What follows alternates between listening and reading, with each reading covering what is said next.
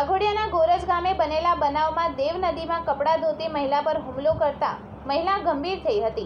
વાઘોડિયા તાલુકાના ગોરજ ગામમાંથી પસાર થતી દેવ નદીમાં આધેડ મહિલા ઝવેરબેન લક્ષ્મણભાઈ પરમાર બપોર બાદ નદીમાં કપડાં ધોવા માટે ગયા હતા, જ્યારે અચાનક જ મગરે હુમલો કર્યો હતો। જોકે બે યુવાનોએ તરત જ નદીમાં જંપ લાવ્યો હતો અને મગરના મોંમાં ફસાયેલા મહિલાને બચાવવાનો પ્રયાસ કર્યો હતો।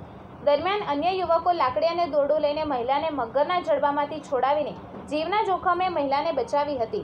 ગંભીર ઇજાગ્રસ્ત મહિલાને ગોરજની હોસ્પિટલમાં સારવાર આપ્યા બાદ વધુ સારવાર અર્થે ધીરજ હોસ્પિટલમાં ખસેડવામાં આવી હતી।